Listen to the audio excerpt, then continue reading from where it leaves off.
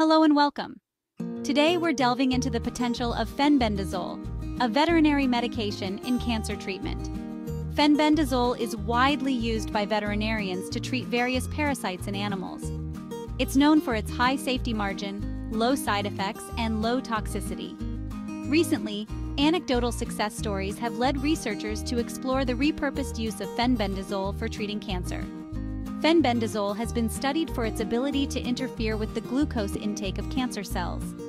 Glucose is crucial for cancer cell growth and proliferation. By blocking this intake, fenbendazole may help reduce cancer cell numbers. Initial studies have shown promising results in reducing cancer cells in cases of metastatic cancers like lymphoma, bladder cancer, and renal cell carcinoma. Fenbendazole belongs to a group of benzimidazole medications, which also includes mebendazole and albendazole.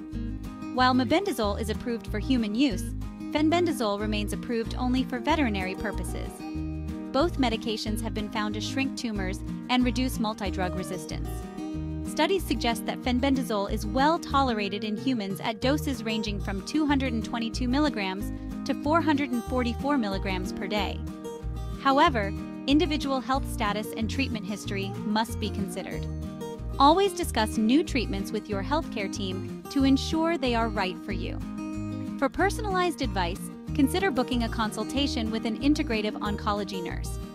Click the link below to learn more.